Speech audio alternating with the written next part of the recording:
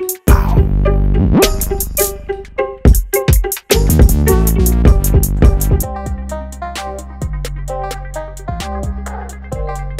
up, everybody? Once again, it's BrandMan Sean, and as you guys can see, it's yet another interview. Very special guest for you guys, Wasiu and Ghost.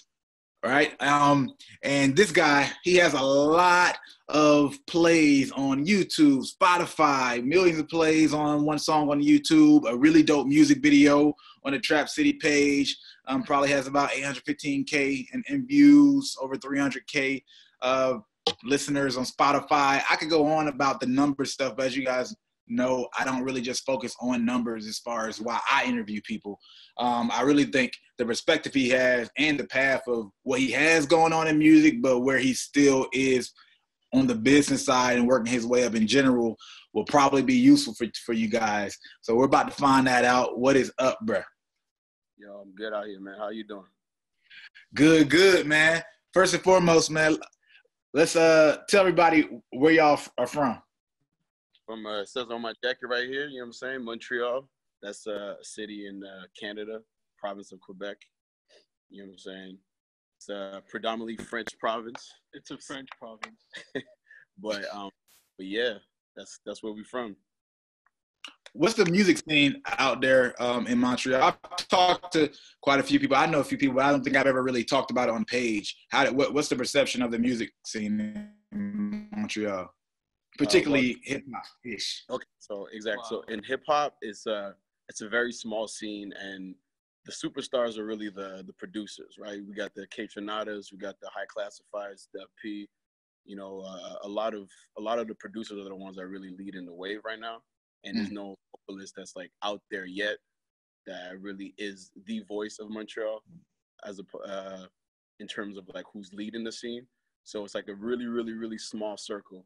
And yeah, like you said, like the producers are the one leading the wave on that. But that's only if we're talking about the English language. Yeah. Like really, really what's like really popping out here is like French rap. On the French side of shit, you know, we got guys like Fouki, we got Loud, which is our stadium here, like where the Montreal Canadiens play, the hockey team, that's called a Bell Center, and we have like the first local rapper that's about to have his show there. His name is Loud, and he blew up. Like he was part of a group, but he recently went solo, and he's gonna have a show up in there. So he's really doing it big, and it's mostly because he got local support, but he really popping in Paris, in France, in Europe, Paris, France, for example, but yeah, so the French side of shit, the guys are really popping, but on the English side, it's really it's producers leader. Yeah. I mean, the producers English because they're making music, and production doesn't have any language to it. It's just music. That's why it surpasses the language barrier in Montreal. Historically, Montreal has been like a dance music type of city, so that's why, you know, like electronic dance music is like a subset of dance music, and that's like since the 70s and shit. So like all that techno shit, like that Coke and Molly type of shit, like at the parties and shit, like that's what Montreal is like based off of. Yeah, they don't like listening to a lot of lyrics sometimes. Yeah, but like, the biggest artists ever from Montreal are like Celine Dion, fucking Simple Plan, Arcade Fire and shit like that. Yeah. You know what I mean? So yeah. Like, okay. Completely different vibe. Yeah, it's like we don't want to hear all them words. Y'all messing up our high. That's what they are. Yeah. All right, but before we get into some of the specifics of working your path, explain your relationship, like you and Ghost. How did you guys link up, and how do you guys work within music? We met.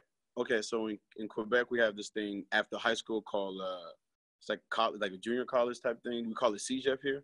So it's like 2 years after high school before you go to university, and that's where me and. But the thing is, like, our high schools are 5 years. Like, you guys have junior high, middle school, and all that shit. Yeah. We don't have that.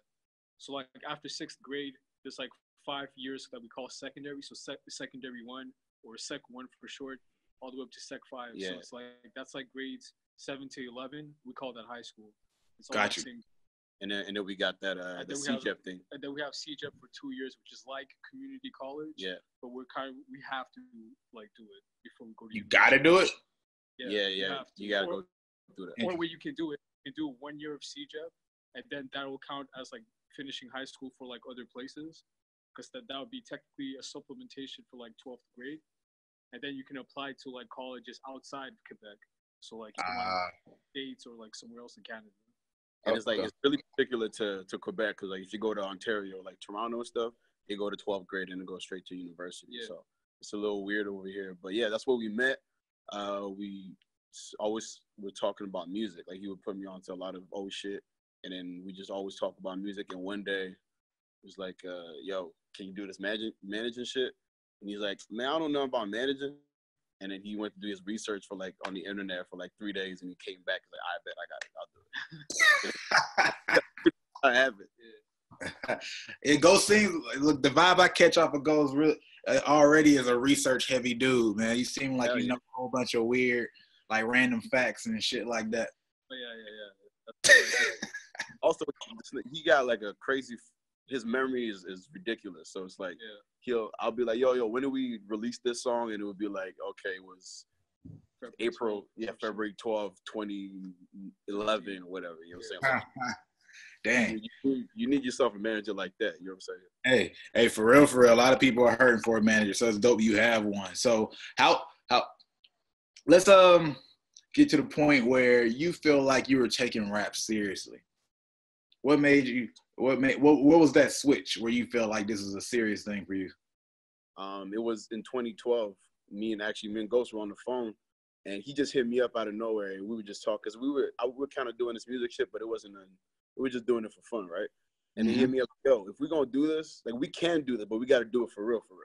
And we just had this conversation. It lasted a long. We have a lot of these conversations once in a while, like it lasts 3-4 hours, and it's really like, yo, if we're gonna do this, we're gonna do this for real, and it's not no local shit. Like if you're gonna rap, if you want to be the best rapper, then we're aiming. Our competition is Kanye, is Drake, is Kendrick Lamar, is J. Cole, Jay-Z.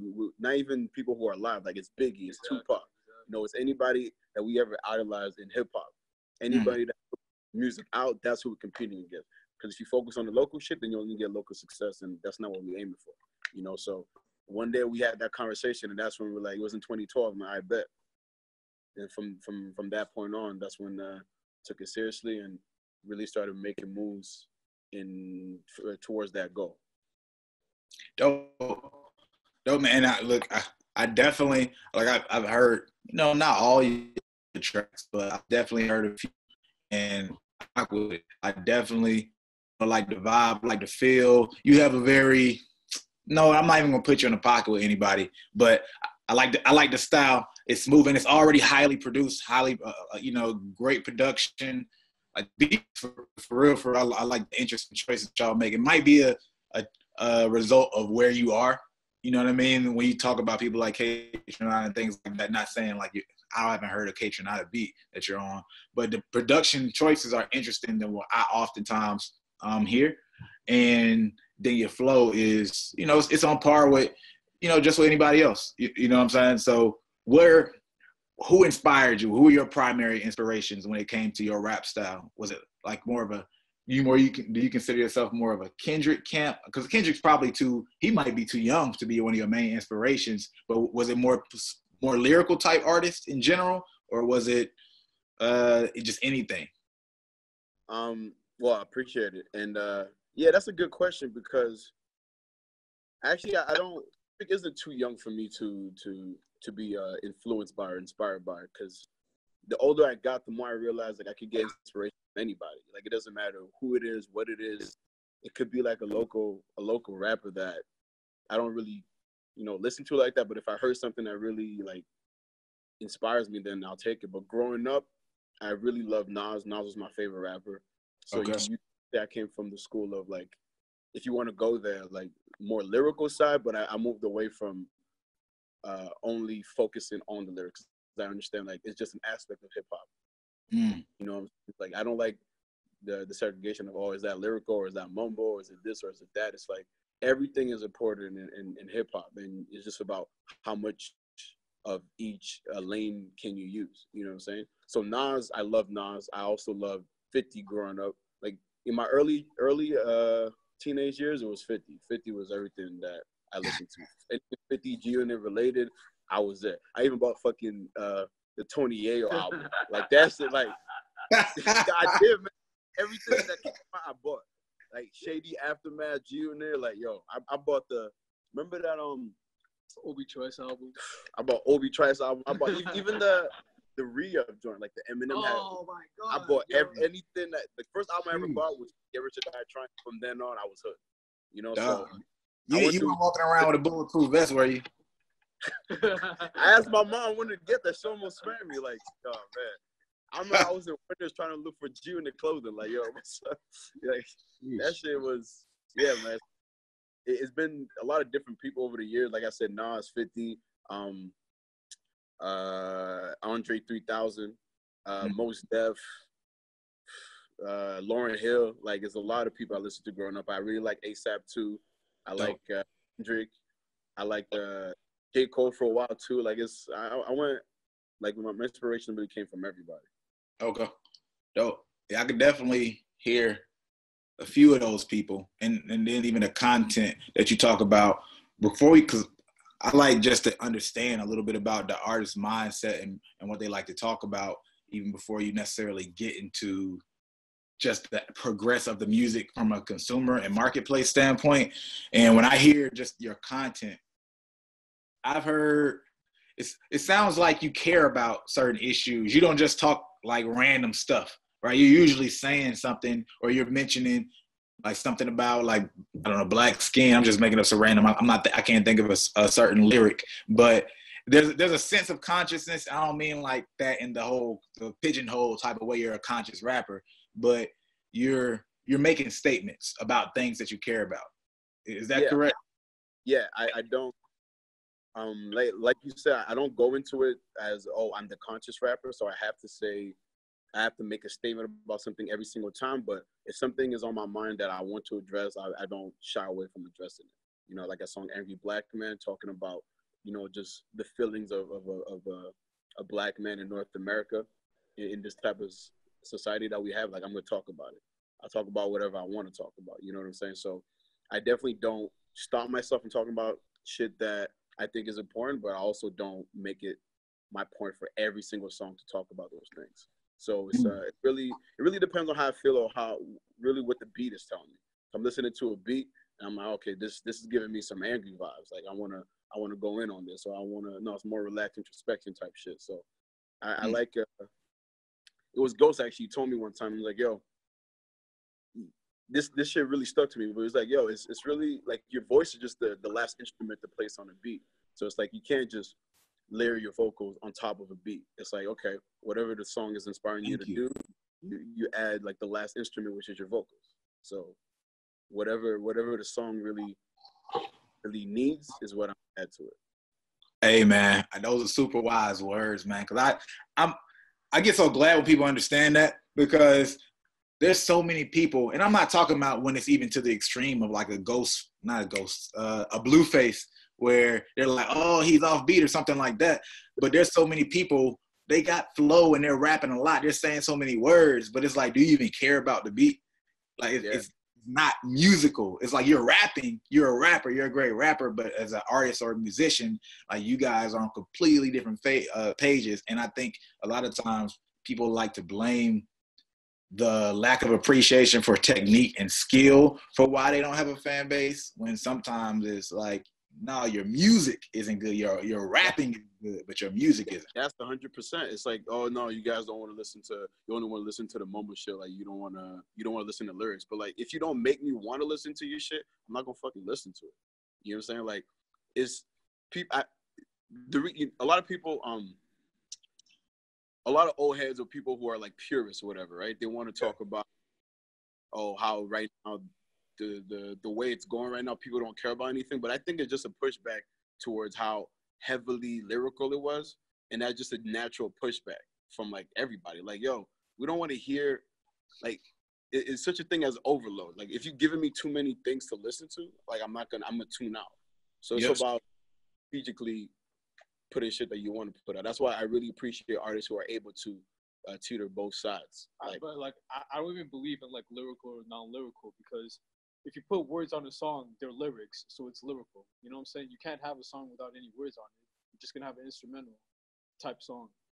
But like for me, like there's people that they appreciate like a higher level of the usage of the English language, or in a poetic way, and like more towards like the realm of Shakespeare and shit like that.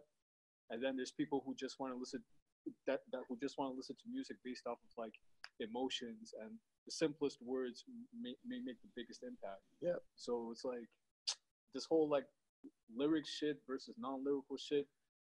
I would prefer people start thinking about songwriting. Exactly. Songwriting, like really writing, because like when you focus on songwriting, like yo, you can think of Britney Spears and be like, yo, like that shit isn't lyrical, but it's like every young bitch like 13 years old to 16 years old, or like even 33, they're feeling what she's saying. You know what I'm saying? Mm-hmm. But lyrical, it's just like it just resonates and it translates. But it goes to what definitions are, because growing up for me, when I heard the word lyrical, it meant how many words can you rhyme.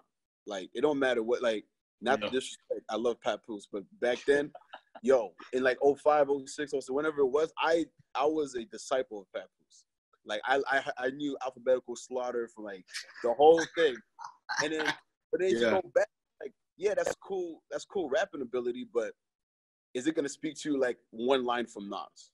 And the answer is no. The answer is no. You know what I'm saying? You can say, wait, I know Jizza, whatever. What's his name? Kendrick Lamar had a line. I remember what song it was. It's like, rappers use big words to make the similes curves. My simplest shit be more pivotal. And it's like, it's true. If it has to take you 30 bars to say what one person can say in like one bar, exactly. If it like it takes you a whole verse, and for me it takes me one bar, then who's a better writer? You know what I'm saying? Who's more lyrical? So it really depends on the definitions. On the definition, but for me, like Ghost said, the songwriting is the most important. Like, what can you convey with your words to make it? Yeah, cool. Yeah. So yeah, we're gonna walk and talk a little bit. That's cool. That's cool. Hey, I'm with you. Go ahead. Yeah, the songwriting is the most important. I'm with y'all 100%, man. At the end of the day, is what are you measuring anyway, right? We're gonna have a lyrical competition, okay? We're measuring by that, but oftentimes, if you're measuring by the impact of people, like what it changing people's lives or really hitting certain moments in their lives outside of just appreciation of technique, then it's usually gonna be more about songwriting. And Steve Jobs said, I believe it was him, but he basically said, like, simplicity is the ultimate sophistication. And Albert Einstein basically said something like, if you talk, just alluding to, like, if you have to use all these big words and things like that to explain something, then you don't get it. And I think all that stuff speaks to the fact, and it's nothing against the lyrical thing, well, quote unquote, using a lot of words, using elaborate language, none of those things. But for one, you kind of have to sit with the fact that if people don't, how can you expect to impact people if they have to stop and look up every single word? One, you know what I mean? Like, even if you're just alluding to stuff in your particular hood and they might not understand the lingo or what street you're talking about, they're going to miss out on things, right? Whenever you're related to stuff that people don't get, you're decreasing the amount of impact that you could make. So, like, whenever you simplify things, I always talk about how Tupac did, early Kanye. They're ultra simple artists, like as far as the lines they delivered, but the impact that they had on the lines was everything. And you don't have to be lyrical for that. So I'm with y'all 100%. Tupac, Kanye, and 50, they have like yo, I wouldn't call them like crazy lyrical or like super lyrical or whatever, but they have reality bars. Yeah. It's like every line is like so real. You know what I'm saying? Like 50 just saying that shit on Many Men in the second verse where he's like with the fucking the shit about the rain and like this and that. It's like, yo, dog, all these like one-liners that they like stack up one after the other. It's like a crazy complete like song. You know what I'm saying? Like, writing is incredible. Like then if we're gonna talk about lyrical versus songwriting, but there's a word that comes into songwriting that's the most important for me is quotables. What are you gonna leave the song with? Like, are you gonna quote something crazy lyrical, or are you gonna quote something that Kanye said that was like, oh my, I can't believe you said that. Like that shit. It's, you know, a lot of times, yeah, exactly. Like Drake gets away with that stuff a lot. He's a good writer too, because in the sense that it's like, if it makes you feel like, damn, I could have came up with that. Oh, why didn't I think of that? And that's what makes it like consistently brings you lines that you're like, damn, I should have thought of that. It's so relatable, it's quotable, and it's like it's gonna stay in your mind forever. Speaking for a generation, speaking for a society, just being the people's voice, just telling them what's really on their mind. They might not even be able to express it themselves or formulate it in their own mind, but like you're able to write it for them, and then they're like, oh yeah, that's exactly what I'm all. That's a perfect description, because I always say most of those lines that are super impactful and hit people that way are actually, they're like memes on the track. You know how you see memes and it's talking about some shit like, yo, I never spoke to anybody about that before, but it's crazy. They're right in my head with that one, right? That's actually the perfect description of it. Like when we talk about quotables, when we're talking about, you know, really simplistic, not simplistic, but like simple lines and stuff, it's really about what you're gonna put as a caption on your meme. it's caption music, you know what I'm saying? People want to hear that. Yeah, for real. So maybe at some point somebody will start reverse engineering. They'll just create memes and then put the dopest memes into their songs. Hey, it's gonna happen. Well, hey, let's talk about like that journey you guys took, because to start to get to these plays where now you're hitting 1 million plays, or you've done collaborations with people who have a little weight behind their name. What was that first step you took? You said you would take it seriously. You knew that you wanted to get outside the city, not just be in the city. Yeah. What was how fast did it take you to start catching on, where you felt like, you know what, like this music thing is starting to work out? But you know what? The right mentality is, I don't feel like, I know Ghost doesn't either. We don't feel like we even started really doing anything. This is like the prequel to the actual movie that's going to come. You know what I'm saying? So all the moves we've been doing, I know it's good moves. I know it's things that's going to help me get further. But if we see it as, oh, I did something big, then just going to stop here, then it's going to be the end. So it started off, I made a lot of my music was Montreal centric. I collabed with Montreal artists, and that was cool. Like I was, you know, doing a lot for the city and stuff. But at the end of the day, we had to start venturing outside to really, you know, get the eyes outside of the city to come fuck with me. Because at the end of the day, if people outside the city fuck with you a lot, then automatically people in the city are like, oh yeah, I know that guy. Like I'm gonna fuck with him. You know what I'm saying? Before that shit, from like 2012 to like 2015. Like, yo, the journey was bad different, because like we were both in university doing our degrees. But like he graduated from like psychology and shit. So like we weren't like this music shit like 100%. Like for me, actually, like there's like this bubble like in Montreal, right? Like right before all the producers blew up and shit. Like K-Trip before everybody knew who K-Tronada was, he was K-Trodominus. Yeah. You know what I'm saying? And like I was like, yo, like this guy is going to be like the Just Blaze, the Timbaland of our generation. You know what I'm saying? So I got to link up with him. Like, I was actively going into the scene like, yo, I was working full-time. I was doing school full-time. And I was going out from Thursday to Sunday every single night. You know what I'm saying? Making like, making appearances in the scene. And like, I bought like the Marty McFly shoes. You know what I'm saying? Like 12 racks and all that shit. Yeah. Like, my fashion shit, like from head to toe, was crazy. Like, I used to be on HYPEBEAST forums where the reason why I called him that night to tell him like, yo, let's take this shit seriously for real, was because I was seeing talented creator blow up off of a forum, off of HYPEBEAST forums.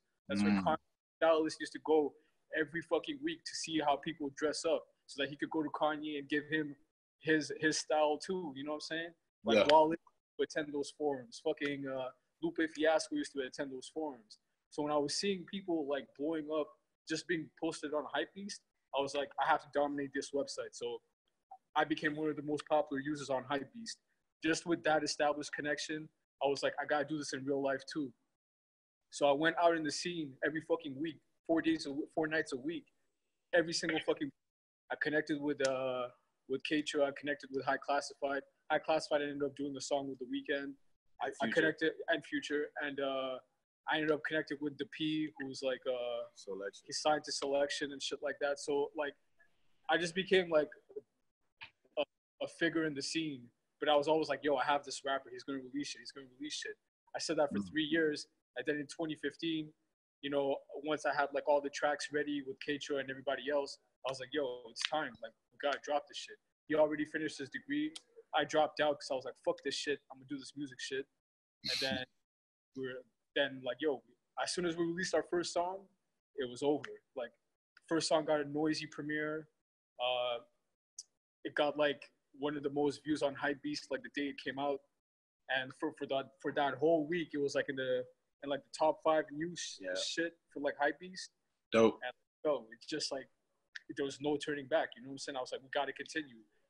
And then after that, for the next 6 fucking months or 7 months, you're dropping a song every 2 weeks. Every 2 weeks, a song comes out. You know what I'm saying? And we're getting blog after blog after blog. Like, first it was Noisy. After that, it was OK Player. Then it was Hype Track. Then it was Complex. Then it was ID.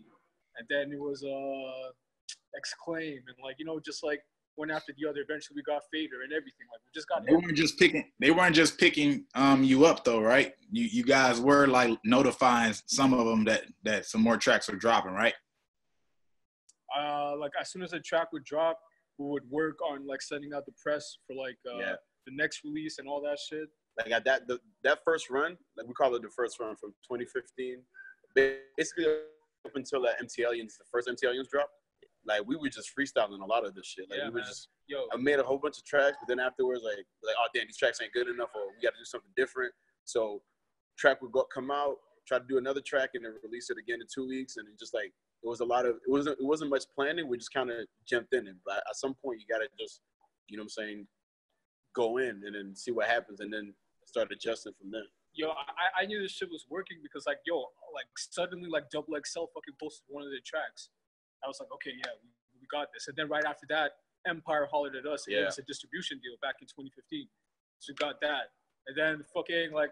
I'm looking at like the stat trackers or whatever, and I see like Warner Music Group and shit is like checking the website and shit, like the Tumblr and shit. And then I'm like, all right, so we're actually making noise and people are actually looking out for us. So then, wait, one real important thing that you did, because someone asked me, is this a thing that you can do? Like they were like, instead of just releasing music, should I just wait till I build connections and things like that and then release? And I said that's definitely an option. Like they thought they had to just keep dropping and then build up that way and then get connections. But I told them there's a lot of people I know that they might have just been a photographer or videographer, but for whatever reason, it might not have been their strategy, but they got a lot of connections. And then when they decide to be an artist, it set them up on a whole different platform. It sounds like you guys are able to do that, except especially Ghost, you know, being a manager that's actually on their stuff, like you got to focus on that heavily while, you know, you got to just focus on becoming a better artist and getting all that stuff together, that's the benefit, of course, of having a team. Everybody doesn't have, it's just 2 people, but it's still a duo. I don't know if it's technically a team, whatever number that takes, but like that's the benefit of having a manager that's really doing their stuff, because there's a lot of managers they just aren't there and they don't understand it. I'm not even gonna say they're bad managers when we're talking about young developing ones, but I don't think people understand the importance for the manager to be out in that scene. The manager's a sales guy, basically. Bro, you gotta chase it down all the time. You gotta understand the culture, you know what I'm saying? Like Keitra and all of them, like I became friends with them, you know what I'm saying? They saw me, I understand the beats, like when he gets his shit mixed, it's as if like they were going to release their own instrumental tracks. That's exactly how that they would want it mixed. They want the Montreal sound, like the kicks and the snares got to be the loudest shit. You know what I mean? Like the way our mixes are, people don't know this because they're from outside of the city, but like we have a very, very specific type of sound when it comes to like mixing our beats down. So like I embody this whole shit, this whole Montreal culture, this whole beat scene and shit. I embody that shit because I've been in the mud with all of them. You know what I'm saying? I got my respect from all of them. Like Lunas, like tight with, you know what I'm saying? He produced Blood on the Leaves by Kanye. Well, he was one of the producers on that track. And it's just like, yo, I know the whole entire scene. And I was like, yo, once this shit comes out, I'm going to have everybody's support. You know what I mean? I was like, yo, we can't rely on one strategy. We got to attack it every single way. I was like, I got to attack the fashion wave. I gotta attack the internet wave. I gotta attack the Montreal wave. I just gotta take all these scenes and like it's like spirit bomb from like Dragon Ball Z and shit. Wait, what do y'all mean by the fashion wave? Because I think I know what you mean, but I don't want people to miss it. So when you say you have to attack the fashion wave, what does that look like, and why would you attack the fashion wave? Because like like I came off of the HYPEBEAST forums, you know what I'm saying? Like Tyler the Creator, like he's not the first person to rock Supreme, but like he made it a trend in the mainstream, you know what I'm saying? That was the thing on the HYPEBEAST forums, everyone was rocking Supreme. But he became like the face of HYPEBEAST at that period of time. Around the same time, like a year later, A$AP Rocky off of the forums and off of the OVO blog and shit like that, like he blew up off of the fashion wave as well. And it's just that I was like, yo, since I'm already killing this fashion shit online, yo, I joined Tumblr and I was like, I hate Tumblr, but I was like, yo, let me see if I can do something. So I posted like a few outfits and I went Tumblr viral. So like, okay, I can do this shit. Then I shut down my Tumblr after a month after that. So then I was like, oh, I gotta translate this shit. So the first music video, yo, there's like $40,000 worth of outfits in that music video. You know what I'm saying? Like, I just like killed that shit. And that's why when it got posted on HYPEBEAST, it stayed in the top 5 like news story section for like a week. And like I just wanted every single demographic I could get. You know what I'm saying? That's what that's why I like when people focus on and realize that there's these adjacent communities that's not just like the music community, and you could cap off of these adjacent communities, whether that's a lot of basketball players will like my music, so I'm going to be an athlete in the locker room and all my homies because I'm in that world, or whether it's fashion or whether it's just videography, photography. There's so many like random different like categories that you would gaming and there's subcategories within each of these categories, but people don't realize there's so many other communities. It's hard. As a matter of fact, the music category is the hardest because when you're telling them to check for your music, they're less likely to check for your music, right? Or where you come in and you're competing with other rappers or other artists, so it's a different space. Especially in the city, like everyone's a fucking rapper, so it's like, yeah, what's gonna make me listen to you other than the 30 other niggas that I just saw on the bus? You know what I'm saying? So it's like sometimes you gotta get to them from a different angle, and they're like, oh shoot, you make some dope music.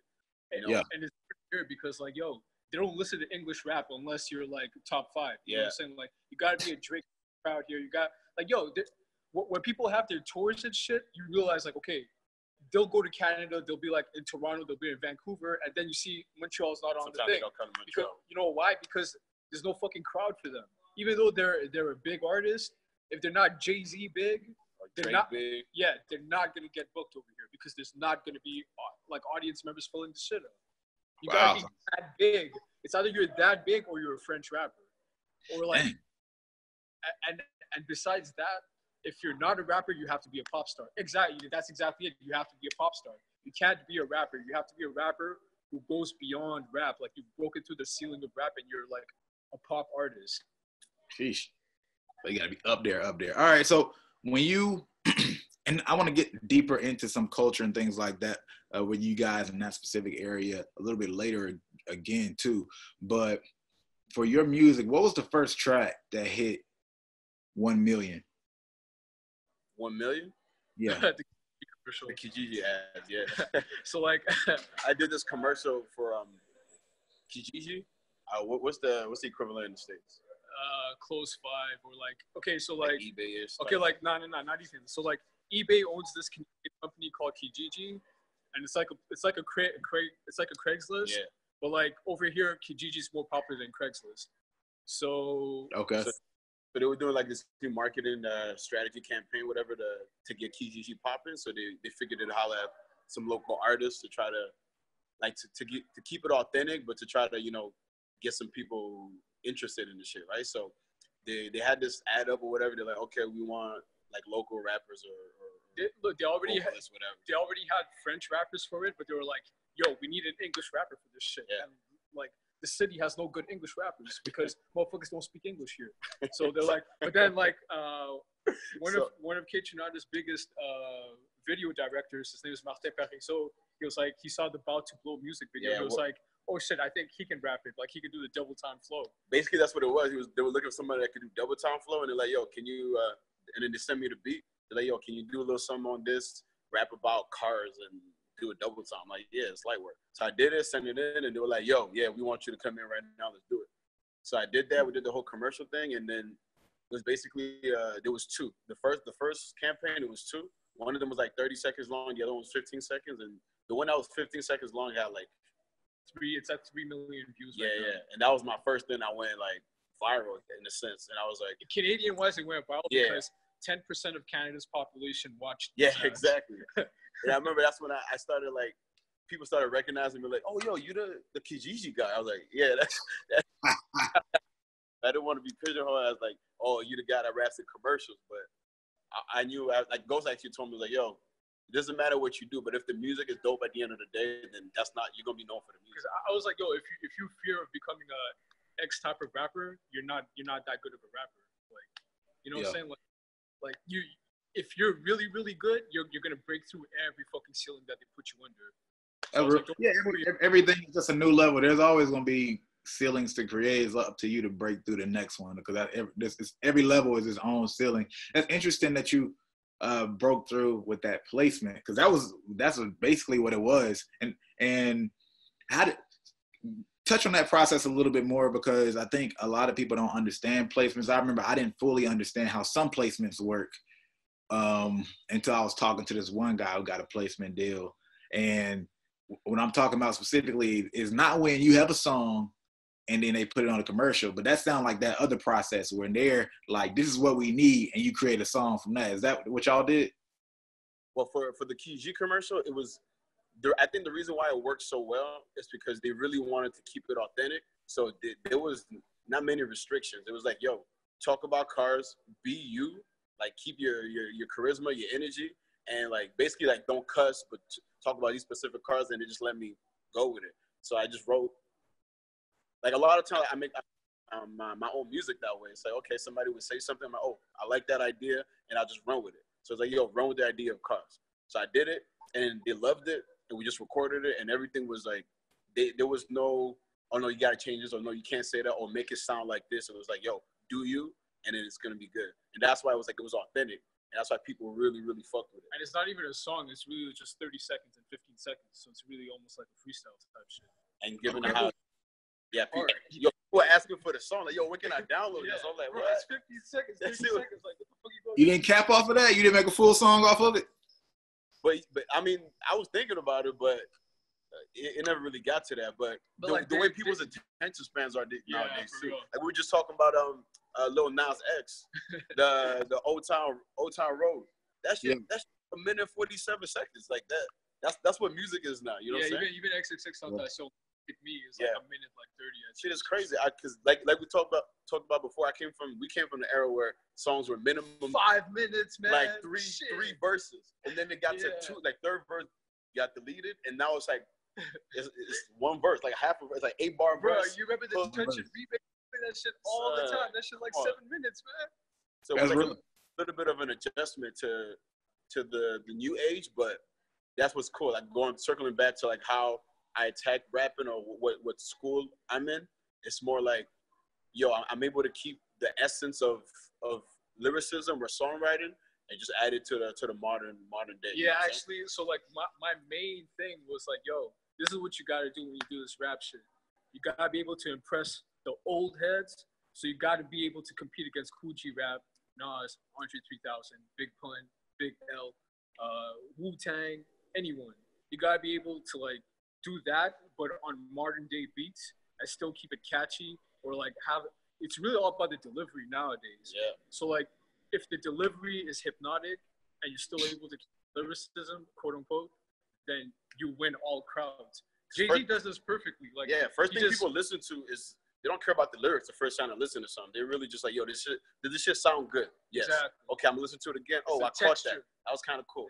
And then when you get to the 4th, 5th listen, that's when like, oh shit, what did you say? That shit was crazy. Exactly. But you really gotta reel them in. You know what I'm saying? It's about attacking all the types of listeners. The passive listener who's just listening to it, the musicality of it. Yeah. And if it enters the eardrum and it's really good, and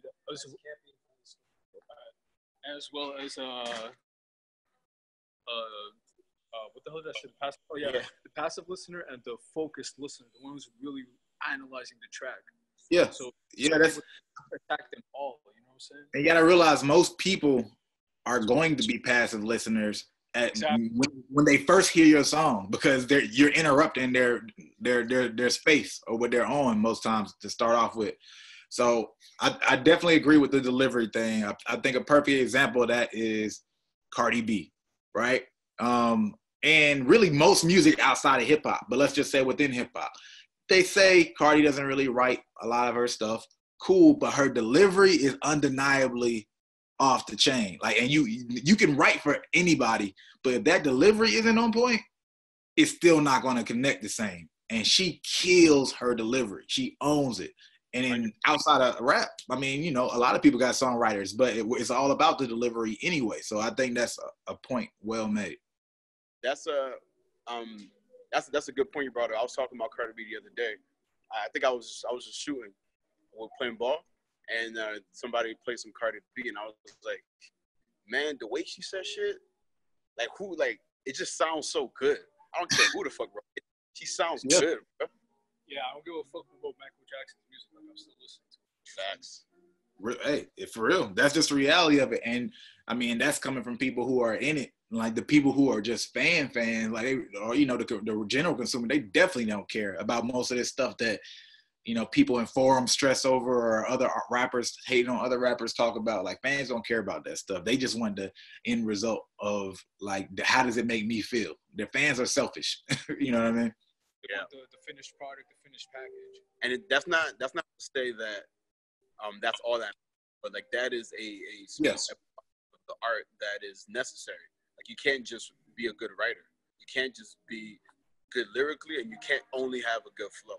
You gotta have everything. You gotta have the whole package. Musically, you have to be good. Your Instagram pictures gotta be popping. You gotta have a good photographer. You gotta have everything. Not that you have to have everything, but the best have everything. Yeah, they do, definitely do. The ones who are pop, they have everything. They have, like, but they got the whole package. They got a whole machine behind them. Takes care of the whole entire brand and shit. But when are you guys gonna get a machine? When are we gonna get the machine? We are a machine. You know what I'm like, there's for 4 no way, years it's been just there's no way, like, all these fucking, like, major label deals and shit, like, they want to lock you up to fucking minimum 6 album, 5 album, 6 album deals. Not signing that shit. You know what I'm saying? Yeah. Taking away like 70%, whatever the fuck, 50%. You even take 50%. Fuck out of here, man. If like, they're talking about 5, 6 album deals to y'all, that means they think y'all are pretty good and have promise. That shows a lot, because there's a lot of artists, they're just talking about, let me get 2 albums and an option. You know what I mean? Nah, bro, like, give us 1 album deals, but they don't want to give us 1 album deals because they want to lock you up. So fuck that. Yeah, you know, like I'm not doing that shit. Like, yo, on top of that, we already took care of, like, the hardest part, which is, like, being able to get a fan base. Like, what more else can you do? Like, yo, you know what? Like, what's crazy is, like, before, back in the day, they used to sign people and then build their crowd for them.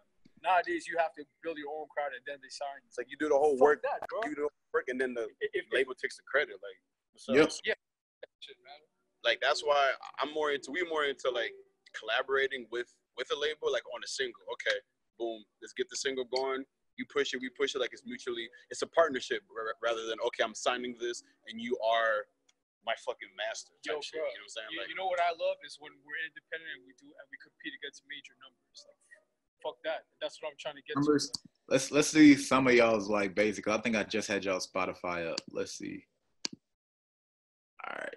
Yeah, like, all right, these are very, very solid numbers right here, just on this alone. Now, what do y'all do with these numbers? Like, do y'all approach anybody for any kind of deals and say, hey, this is what we got going on, and can we get a brand deal? Can we get a partnership, or can we get some kind of option deal, distribution? What are you guys using the numbers you have right now? Like 348,000 monthly listeners, you know, like that's nothing to sneeze at. I'm sure that's been higher at some points. I'm sure it's lower at some points. Like, what do you guys look to leverage your current fan base and activity for at the time? Right now, like, yo, honestly, I ain't looking for shit. Like, the only thing that I'm doing right now is scouting all these internet producers so that we can keep getting like 1 million plays every time we drop a track. So there's like 3 songs that are gonna come out this month. And for the rest of the year, man, there's probably gonna be like 30 songs coming out, and each producer doing the beat, they probably each have like a million monthly listeners each. You know what I'm saying? Yeah, that's been how, a strategy. That's how I'm scouting shit. Say that strategy again, so it doesn't get missed. I'm scouting every single producer who's hot, who's like they haven't blown up, but they're in their pockets. They're getting these niche like million monthly listeners, like they got their crowds and shit. And like Wasiu, the only rappers who can rap on EDM and dubstep and hip hop and all that shit. So because of that like variability, like they'll listen to Majesty. Majesty's not a beat that like a regular rapper can rap to. You know what I'm saying? It's like that's why like with that ability, I'm able to hit all these producers up who make like dubstep, make like whatever, and I'm able to gather their fans to build a crowd like a shepherd. You know what I'm saying? That's dope. Like get like over these millions. And, like, look, I'm trying to just like put numbers on the board because like at the end of the day, that's really what matters. You know what I'm saying? And speaking of the levers, like I guess that's a strategy. We're hitting up all these producers, making all these different types of songs, so that I'll be able to do whatever the fuck I want finally. You know what I'm saying? Like I'll be able to drop my own projects by myself. Just like, okay, this is what I do. You know what I'm saying? But it goes back to what you were saying before about, or like how we were talking about what Ghost had to do, and in the meanwhile, what I was doing was just like sharpening my sword, being able. Because when I first started, I was like, nah, I can't rap on that. That's too much of a slow tempo. That's not hip hop. But then I had to switch mentality. I had to be like, okay, Ghost said one time we were talking. He was like, yo, if spoons fall on the ground and it makes a rhythmic sound, then you should be able to rap to it. Like rap to anything. So since then, I switched up my philosophy. Like, okay, I try to catch the beat and like whatever it is, I try to do something. I try to stay me within the beat, but like still try to maneuver. So it's like, oh shit, this crowd's gonna like it, and then like so if I have like 30 different crowds of 10 people that's fucking with me, then boom, that's all. You know what I'm saying? Because like, my philosophy is this: if you're a good rapper, if the beat sucks, if the beat is trash, make it good with your voice. Like. It's your responsibility to turn that into gold. If that's garbage, you gotta turn it into gold. That's what you gotta do. So like Nas. I don't fuck with that narrative. Honestly. You don't. Yeah, that hurt though. Like if I could DJ Vlad, like he's so full of shit, bro. It was written how to. Wait, what did he say about it was written? Nah, because like, he's like, oh, Illmatic's the only Nas album that has good beats. Like, no, that's not true. Not true. It was written, it has crazy beats on it. I think Godson has some good beats. Godson is crazy, man. What the fuck? Now, I definitely think he has some good beats, but I don't. But when you consider how many songs he's played, his beats are nowhere near the level of artist that he is. I will say that. Like when you think about the amount of the top tier. When you think about artists on his team, they would. What you say? You're judging his beats off of them being like whether they hit pop. You know what I'm saying? Like whether they're, but his beats are really artistic.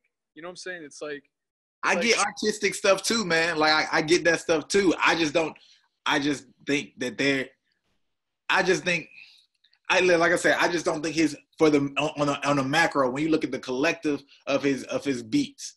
I don't think they're to the level of most artists that have had his level of success and that are his level of rapper on a commercial level. I think he has a lot of dope beats, but nah, there's some where I'm like, this beat doesn't do anything for me.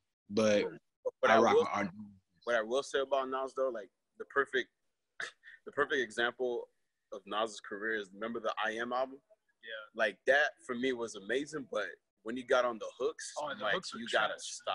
Like that song the with hooks Scarface, are not. Bro, that song with Scarface. I wear who you want, wear it. You wear nah. Like if Nas stays off all the hooks, it just like does his poetry. That's for me. That's what it is. That's what I was about to say. I said at the end of the day, Nas is better. I would say I would just throw the term lyricist, a poet. Like he's that alone. He's somebody you don't need anything anyway, and he's just great. He's artistic. And I don't think I still think there could have been some more interesting things done with him. But that's a whole side. We can literally go off. This is about y'all. We're gonna get back to all right. we're one last thing that I want to get to back into that culture thing, because I had an interesting conversation. It might have been with Russ B actually, when we were just talking about Drake. And you were talking about something about race earlier, just being black in North America earlier, Wasiu. And we were talking about how Drake doesn't get too involved in a lot of things when it comes to race from a public perspective. I don't know what he does behind scenes, things like that. And we were trying to observe, is it because of his own cultural experience? Does he feel like this is just what's going on in America, but is it different in Toronto, or his background? Does he not connect with it? Do you have people like Daniel Caesar who made his comment about black people should chill out? So like, I just want to get an understanding of what are those relations like in, I guess, Montreal, or whatever you know about, like, you know, you might be able to speak for Canada at large. For there to understand for people in America? I mean, it's not as bad as in the States, but we definitely go through some shit that I don't agree with what Daniel Caesar said. I definitely don't agree with that, because I go through, like, we all, if you're black in North America, you go through some shit. You know what I'm saying? Like, I know I be talking about this with a lot of people, like some white people. They're like, yo, like, sometimes they're trying to figure out, like, why you guys not like the police, blah, blah, blah, this and that. I'm like, how many times you get pulled over this shit? And like, I haven't got pulled over since whatever. I'm like, I've been pulled over like at least 7 times in the last 5 months. And it's just like checks. And it's regular to me. And I was like, oh, they pulled me over. One time I was with this girl, this white girl, and she was like, I'm like, the cop was right next to us. Actually, this happened with Ghost too. I thought about that this time, like, instead. So we were just leaving the club. This is like maybe 3-4 years ago. And we driving, and the cop was right next to us. And I look at Ghost. I'm like, we're about to get pulled over. I'm like, oh, fuck. He's going to stop. He's going to go behind my car. And then he's going to run the place, whatever, and boom. Yo, ever since I was a kid, every time I see people getting pulled over, I was like, I'm not going to go through that embarrassment. I literally don't have my driver's license because of this shit. Like, I'm not going to go get my driver's license because I don't want to get pulled over ever. You know what I mean? I'm going to take the metro. Like, in Montreal, our public transportation is actually good. It's one of the best in the world. It takes me 20 minutes to get downtown. I'm good with that. I'm sitting around my Uber. But like, that shit happens. I ain't going to get pulled over. Yep. I ain't trying to die. Nothing. Fuck the police, man. That shit happens all the time. Like, I spoke about it with I'm trying to live life strategically. You know what I'm saying? Yeah. Like, spoke about it with Vice not long ago. They were talking about, like, oh, what type of racial discrimination have you gone through? And this like almost 2 summers ago, I was just walking down the street, and then the cops pulled over, like, pull out guns on me, like, yo, freeze, what's up? I'm like, what happened? And apparently I fit the description of somebody who's stealing cars in the area. Description. And it's like, this is the hood. Like, it was the predominantly black area. Like, a lot of people live here. He's like, oh yeah, he's a black guy with dreads and a black hoodie. I'm like, come on, that could be anybody here. Like, but like that shit happens all the time. I get pulled over all the time. You know, yeah. When they clutch their purse next to me, like, it's like I said, it's not as bad as y'all, but yeah, because y'all be like really dying. Yeah, it'd be wild. Like, we have our police brutality here too, but it's nowhere near the level. But also, like, our population in Canada is 30 million. Yeah, it's like, and in Cali alone, it's like 35 million. So yeah, that's like a thing to consider as well. But yeah, like, I agree with Daniel Caesar to answer. I didn't really see what he said, and I don't want to talk too much about Daniel Caesar because, like, he's my boy's brother. Yeah. So, but yeah, like, you're gonna have those perspectives over here because people are cool with people and shit. Yeah. But like in Montreal and in Toronto, I guess, like, yo, we don't know much about the other ones. These are really multicultural cities where we're not really about that culture shit. We're more about cultural sharing. So like, if white people like rock dreads or like rock like some other culture shit, it's because like over here it just means that they're just participating in what like their friends' culture. They're just showing like respect and shit. Yeah. Like, that's just how it is here. You know what I mean? That's good to hear, because like that's why I wanted to, like, me, you know, I know I can only speak for so much for like other places, and I know, like, I don't know everything. So that's why I wanted to ask, because I've literally had conversations where people have just told me blatantly, and these are not people from Canada, but this is something like, I don't know, like, I don't want to just accept that, because they'll say, oh yeah, it's such a melting pot they don't have any kind of racism over there. I was like, okay, I mean, that'll be cool. That'll be great. I just wanted to make sure I got an understanding. So that's even just for me to understand what it's like, because I have not even been to Canada yet. That's probably going to change a couple of times this year. We'll see. But cool. A small switch up as well, because you guys have been super active in the comments. I've seen some of those back and forths things, you know, get a little wild or whatever, but y'all have mentioned some things. Like one thing that got mentioned was, I don't know which one of you guys are writing this at this time, but he doesn't even have his password to his YouTube account, so it's definitely me. Yeah. Okay, so you are wilding on his behalf, talking about one thing was being I think it was a gym, like a basketball coach or a referee or something like that. Which one of y'all is a referee or whatever? Oh, he's being a basketball coach and shit, like making his money and shit. I'm like, you know what? I have to take care of everything else. So yeah, I mean, you can talk about the basketball coach. Yeah, no, like on the side, I help my cousin coach. You know what I'm saying? Because I love basketball. You know, it's part of the culture, and I just I be helping him with the coaching side of things. So that's why you know what I'm saying? He be I don't I hate YouTube comments. That's one thing. I never like going into YouTube comments. So that's why the whole YouTube shit, he take care of that. I'm like, I'm not dealing with that. Look, but what's it about the? I don't remember what I said.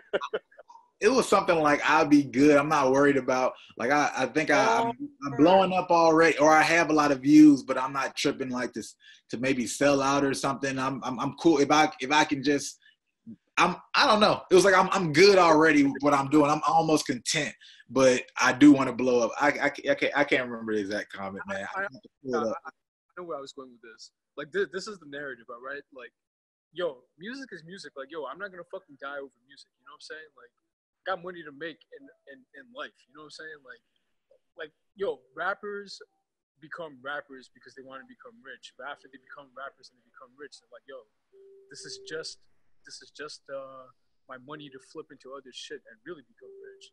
So for me, I'm like, yo, fuck that shit. Like, I know how to make money in other ways. I'm gonna just flip into real estate, into like clothing, into whatever, you know what I'm saying? Like, I studied the game. I know how to make money. If this rap shit fails, we're still all going to be eating. So it's all good. You know what I mean? Like, we're making this music shit. Hopefully we blow up. Hopefully we do good. I don't plan to fail in anything in life. Anything that I enter in, I'm going to be the best at it. You know what I'm saying? So that's just how I live my life. You know what I mean? All right, what about Trap Nation and getting on those websites? Because I saw some comments where people were like, oh, man, you pay to get on these things, and then you guys said no, you don't. You can't pay to get on it. I already know for a fact that those aren't. Like, I mean, I've done interviews. Even one of my interviews, Lilo Key, I helped him. He drove through the point that, like, no, he didn't pay to get on those things. But try to describe again for nobody who's heard this before when it comes to Trap Nation or a lot of these other those type of YouTube pages. How does that work? This is what I'm gonna say. Like, yo, I plan to invest no money in this music shit.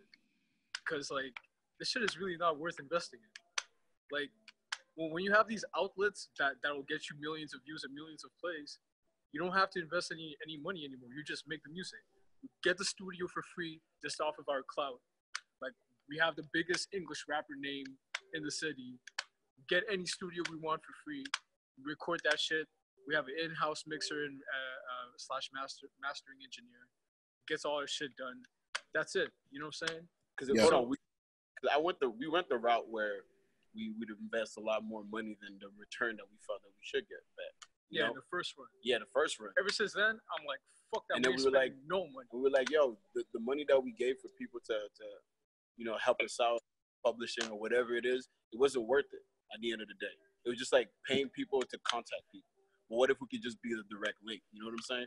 Yeah. So it was like, finally, when we went through, and like I said, the first run, it was really trial and error. We were just like, all right, let's freestyle, let's see what happens. We get this bread up, let's spin it over here, let's see if it works. Yo. Okay, that didn't work.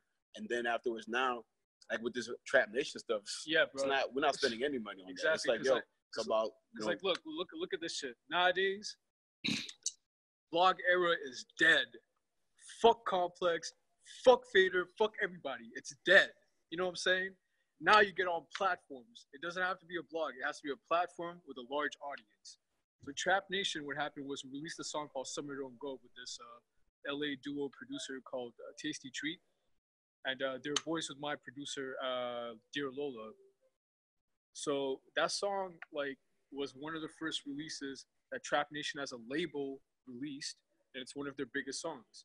So now anytime I want something posted, I just hit them up like, hey, I have a song that's like dubstep / trap, EDM trap. Can you post it? And they will post it.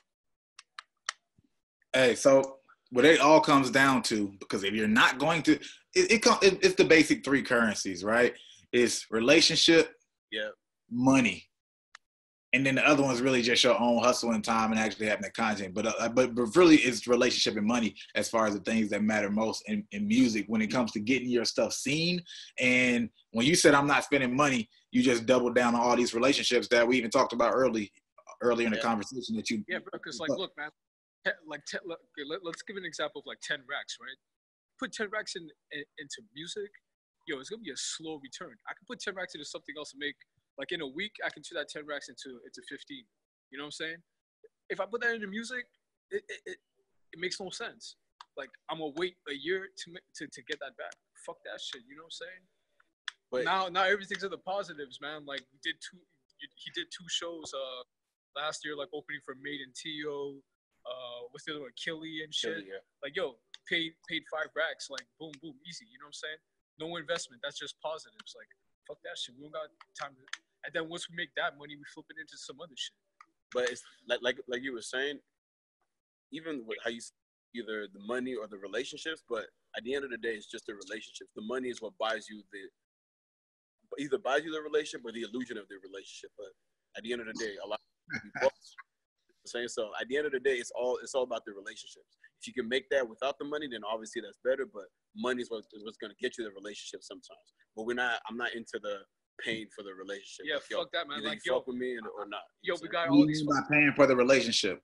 Yeah, because like, what do you mean by that? And like, we got. Sorry, what you said? What do you mean by paying for the relationship? I want to make sure it's clearly understood. Yeah, I'm not paid like oh, here's this amount of money and post me on this. Like that's not the type of shit that I'm doing. It's more like we through the music, because at the end of the day, if the music is good, it's gonna work. So through the dope music, through the releases, we form the relationships, and then with the relationships, we're able to put out what I need to put out on whatever platform. Yeah, because like, look, man, all these producers that I'm hunting and shit, for instance, one of the most recent producers, their name is Bear Fury. They're a duo, and like every time they drop a song, Skrillex plays their song in the biggest festivals. 40 people in the fucking festivals and playing their songs. Like, we're not paying for shit no more, man. Like, if I can get that for free, why the fuck am I going to pay for something? Like, what? Like, yeah, I'm sure if we give Skrillex whatever amount of money, he'll be like, okay, yeah, I'll play your song. But rather than do that, Skrillex doesn't need fucking money. Exactly. Like, you know what I'm saying? So, but if we just go through that, yo, let's fuck with this producer, we'll fuck with Skrillex, and then we'll see what happens. Exactly, because they already love his music because he can already rap to dubstep or EDM. Like, he's one of the only rappers who can do it in the whole world. He's one of the only rappers doing it in the whole world. See, so that's one of the important things that I like to differentiate between, because one, what you guys are doing is obviously working for you, but paying for stuff has obviously worked for a lot of people as well. Sure. Both routes work, but what's important is you guys have a philosophy and strategy and you're sticking to it versus keep going back and forth and trying this one little tactic and never giving any chance for anything to work out on one direction. So you don't know what's working. You just see random pops and you're always chasing. Y'all have found a couple of things that you say, okay, this popped. I like how this moved and this felt. This is going to be our philosophy. And y'all continued it and got better and you're seeing the fruits of a strong strategy. And that's when so I like that you guys have that versus, to me, it doesn't matter how people pop. Like, you know what I mean? Like, I don't judge people for, oh, they pop this way, or he's a plant, or he had a rich mom, or like whatever. I don't care. You know what I mean? But I hope everybody wins. I hope everybody succeeds, especially people who are like in communities where they're really put down. Like, I want everyone to win. I don't care how you fucking win, just win. You know what I'm saying? Exactly. And that's facts. But also like, yo, we keep all our options open. If we gotta pay for some shit in the future, I'm not gonna use it on my own budget. But like, we've had meetings with Empire and shit, and like, yo, it's getting to a point where they're seeing the stats and they're like, yo, we might just throw money at you. So if somebody else is giving me money to pump up this music shit, all right, I'll use it. You know what I'm saying? And that's why I be watching your videos, because you got all the Facebook ads, the marketing shits, shit that like, yo, if you pump in money, I'm just like studying this shit because I don't want to pump in money without knowing what I'm getting into. So before I get the advance from Empire or whatever the fuck, I'm gonna be studying my shit so I know where to spend the marketing dollars at. And that's, we just don't want to, because like I said, when we started this, it was really just, yo, me and Ghost and a couple other friends, like, yo, let's try to put some money in this and see where it is. But we really approached it like blindly. We didn't know where to put the money or what to do with it. And, you know, we have to go through trial and error. But now it's like, yo, we're trying not to use our own bread at all to do any of this. It's like, yo, if we can make the relationships, if we can build good relationships, and then those relationships get us like people who are willing to put money into it, then that's good too. I study Rockefeller, I study Kanye, I study whoever. Always use somebody else's money. That's it. If you ain't giving me the money, I ain't gonna use my own money. Fuck that. Investors, labels, whatever the fuck, y'all throw the bread, I'll spend your bread. Easy. I'll get your returns. That's no problem. Got you, man. I love it. Took it seriously in 2012. 7 years in, you guys are where y'all are now. And that's not a short term, but it's still a long way for y'all to go at the same time. I think it's great context. Appreciate the interview. It's been a joy. I love talking to you guys. Y'all got some final words? Yo, BrandMan Sean, man. Yo, keep doing your shit, man. Yeah, man. Your videos, man. All the branding shit, all the breakdowns and analytics and all that shit. It's crazy. Appreciate it. Appreciate it, bro. Thank you for listening to me, to us, and, you know, supporting people who are not super big and popping, but on the way to getting there, you know? Yeah, man. For sure, man. For sure, man. I just want everybody to get in their pockets, you know what I'm saying? Their pocket crowds, their niche audiences. Tap into it. I don't care how you guys win, just win, man. You know what I'm saying? There's a lot of money out there. Like, everybody can win. Yo, dog, there's so much money in the fucking world. You know what I'm saying? There's trillions of dollars in circulation. Like, guys, however you get your money, just go and fucking get it and improve your conditions. That is all. I'm not hating on you if you're making money, man. That's why I don't like talking shit about artists. Like, if somebody makes a song that I don't like, I'm not gonna say anything. I'm not gonna say that the song sucks or that I hate it or anything like that. Just not for me. It's for the crowd that they're making it for. Yeah. I don't have to understand it. You know what I'm saying? But I try to keep an open ear. I try to like things in life. It's better to enjoy things in life than to hate stuff in life. That's it, man. I want everybody to win. Facts. I love it. I love it. My philosophy as well. Everybody, I will put their social medias and all that good stuff up on the screen in the description below. So if you want to, you know, check them out, follow them, check out the music, all that good stuff. It'll be there for y'all to check out. If you like this video, go ahead, hit the like button. If you like, you might as well share it. And if you're not, subscribe. You know what to do. Hit that subscribe button.